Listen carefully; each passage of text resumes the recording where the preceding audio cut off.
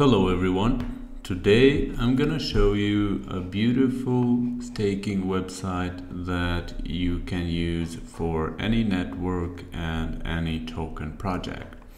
This is how the website looks, and it can be easily customized. The colors, the background, logo and everything. And we have also multiple pools, which we can set different API and staking period, and we can also, if we want, we can do different token staking for each pool, so we can stake different tokens on each of them. And I'm gonna show you in this video how to set it up, and if you need these for your project, you can reach out to me on Telegram and we can set this up together. So this is how the website looks. We're gonna test on Binance Smart Chain, but it can be customized for any network. So this is a smart contract. Is the first thing we're gonna do, deploy the smart contract, and this is the code. We don't have to change anything in the code. All the settings will be set up after we deploy. So the first thing we do is we select the compiler, which is 0.8.15, and then we deploy. Make sure to select the contract name staking and click deploy. I am not going to deploy since I have one, but this is the process, and then you simply verify the contract. It is very easy to verify, as it is it's not very complicated code. So this is the contract that has been deployed. This is a project I did for one of my clients. And after you deploy, all you have to do is add pools, because without a contract deployed, it will not show the API and the staking periods. So here we add the pools. We have 3 pools here, but we can add even more if we want. And we're going to activate these 3 pools. So the first one is pool 1. Let me find the token contract first.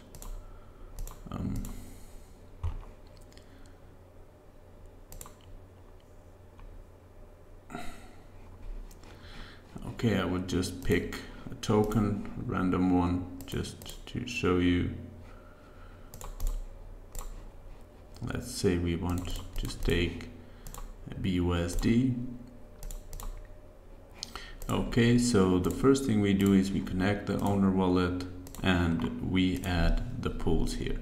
So here we have deposited token, which is BUSD, and if we want, we can add a different reward token. So the staking token and the reward token can be different if you want. If you have 2 projects, you can stake one token and give rewards in another token. Then we have here the API. The API should be in days. So if we want the API to be, we have the API which is in percentage. Let's say 100%, and now this is yearly, okay?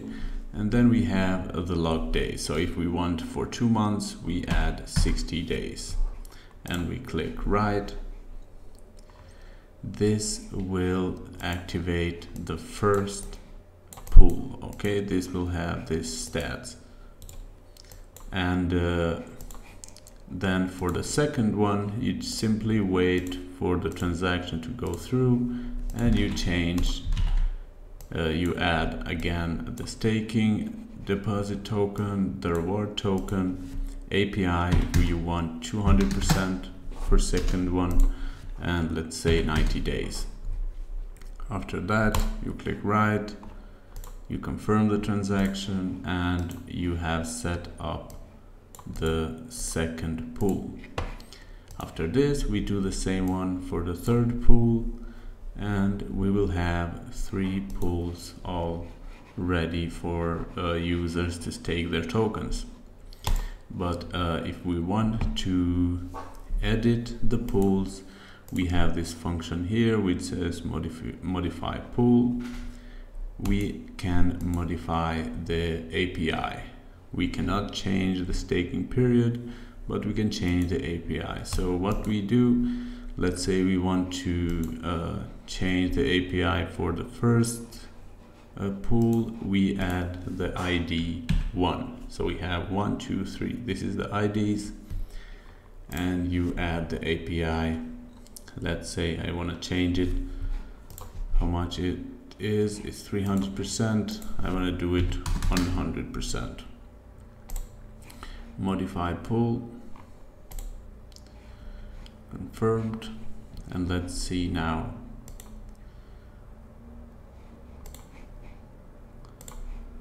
Let's check on the website. Okay, we have updated the pool number 1, and now it has 100% API, and this is how you do for all of them. Then we have the renounce ownership, we have the sweep, which means you can withdraw the tokens. This is if you want to change the pools or migrate to another contract, but keep in mind that you can only withdraw the tokens that you have deposited for rewards. You cannot withdraw tokens deposited by users. This is done to protect the users.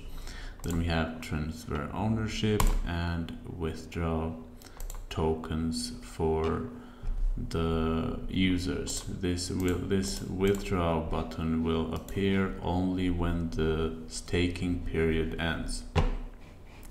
Okay, so after you have deployed and set up the contract, all you have to do is go to your files, open the files on Visual Studio, and at the index.js file you change the contract address. You will find this one and you replace it with yours, and here we add our token address. So we replace this with our token.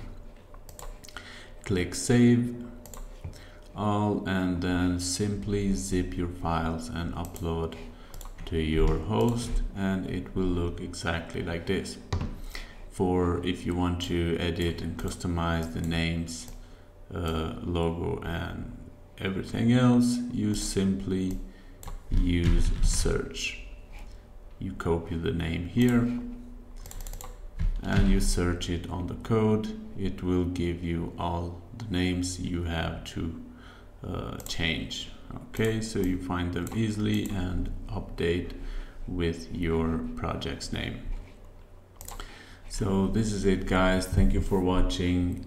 Make sure to subscribe to my channel and like this video, and see you in the next one.